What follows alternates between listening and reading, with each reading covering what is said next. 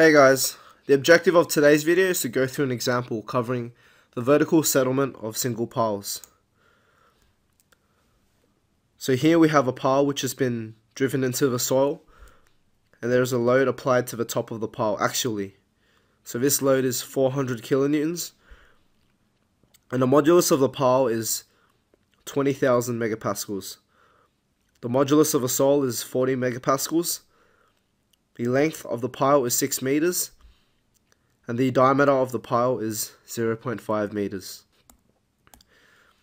So the equation for the settlement of a single floating pile is S equal to P over LES multiplied by I.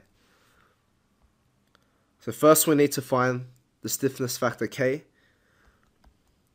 which is equal to EP over ES multiplied by RA, and that's 20,000 megapascals divided by 40 megapascals multiplied by RA, which is 1, because we have a solid pile here, and this works out to be 500. Next we need to find the length to diameter ratio, so that's 6 over 0.5, which is just 12. So let's go to this chart now.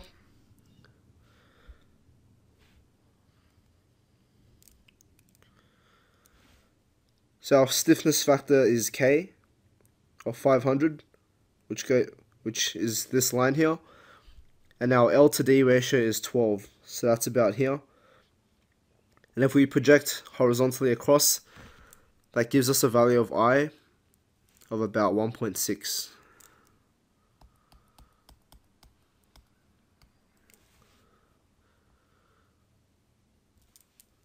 So now we can write S is equal to, so P, that's 400 times 10 to the power 3. So I'm just converting everything to newtons and millimeters.